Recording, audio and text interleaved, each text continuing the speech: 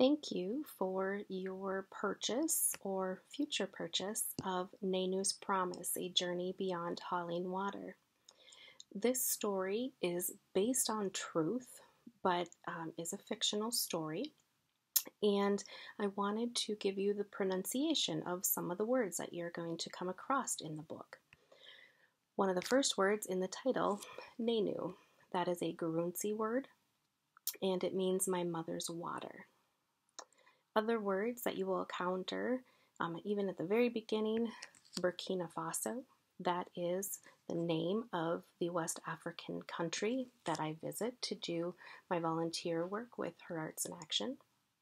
The village name in Burkina Faso is Tiebele, and the Baobab trees are the trees that are talked about and seen in the book.